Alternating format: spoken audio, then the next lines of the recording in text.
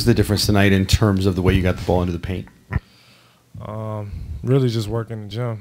I got away from that for different reasons, but, you know, just putting work in the gym endlessly, trusting myself, believing in myself again, and just going out there and executing. How much was that a point of emphasis this week?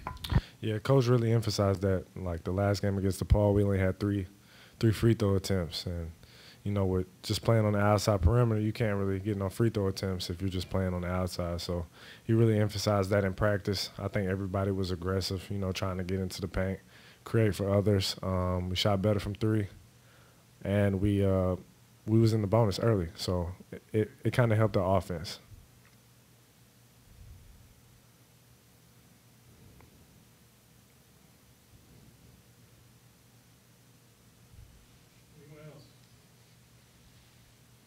Since I still got you, what kind of test do you guys expect Saturday going down to Western Kentucky? Both them as a team and everything that community's kind of been through this week. We expect a hard-playing game. You know, a crazy environment. I'm from there, so we expect, you know, family there, and that's one of their bigger games on their schedule. You know, they circle that game. Just expect a crazy atmosphere. We're just gonna go in there and play hard, play together, enjoy the moment, and get better. Is everybody okay in your circle?